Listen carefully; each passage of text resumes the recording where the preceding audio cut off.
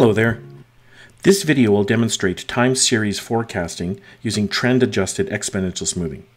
This question corresponds to problem 4.19 in your text. The scope of our problem is this. We have a law firm that has provided 6 periods of historical data from March through July, and we're asked to use Trend Adjusted Exponential Smoothing to forecast August's income.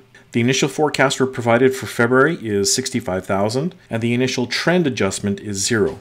We're instructed to apply smoothing constants of 0.1 for alpha and 0.2 for beta. So in terms of the data we have then, the forecast for February is 65. We'll just do this in thousands. And the trend for February is 0. Now, a trend adjusted forecast, or FIT, for any particular period is equal to the forecast for that period plus the trend for that period. So where FIT is the trend adjusted forecast, F of course is the forecast, and T is the trend. Well, in our formulas, FT, or the forecast for any period, is equal to alpha times the actual for the previous period, T minus 1, plus 1 minus alpha multiplied by the forecast of the previous period plus the trend for the previous period. And the trend for the current period is equal to the beta times the current period forecast minus the previous period forecast plus 1 minus beta times the previous period's trend. So it's pretty clear that we have to calculate the forecast for the current period first. So in the context of our data and time periods, if we want to calculate the forecast for March, that's going to be equal to 0.1 times the actual for February plus 1 minus alpha, or 0.9, times the forecast for February plus the trend for February. And then if we want the trend for March, that's equal to the beta of 0.2 multiplied by the forecast for March minus the forecast for February plus 1 minus beta, or 0.8, times the trend for February. So now applying numbers to our data, the forecast for March is 0.1 times an actual income for February of 70,000, or just 70, plus 1 minus alpha, 0.9, times the forecast for February, which we're told is 65, plus an initial trend of 0. And that equals 65.5 with some rounding.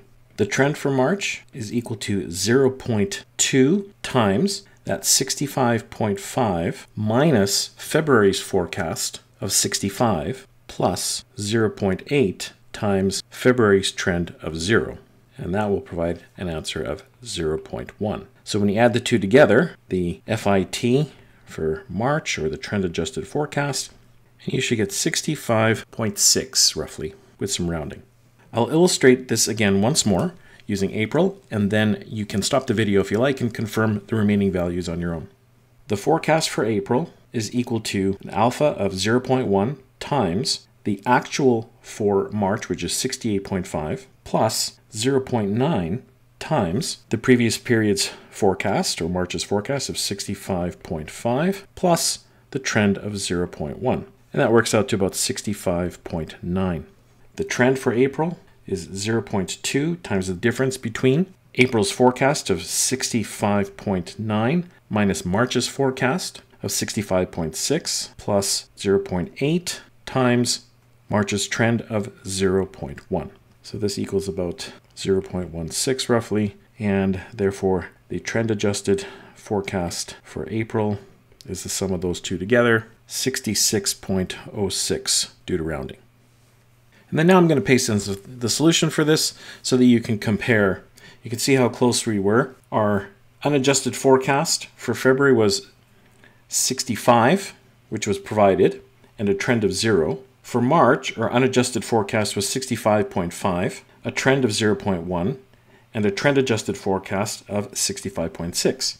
And then in April, our unadjusted forecast was 65.9 with a trend of 0.16 and an adjusted forecast of 66.05 or 06. So in this table, of course, the income represents the actual, the unadjusted forecast is F, the trend is T, and the adjusted forecast is FIT.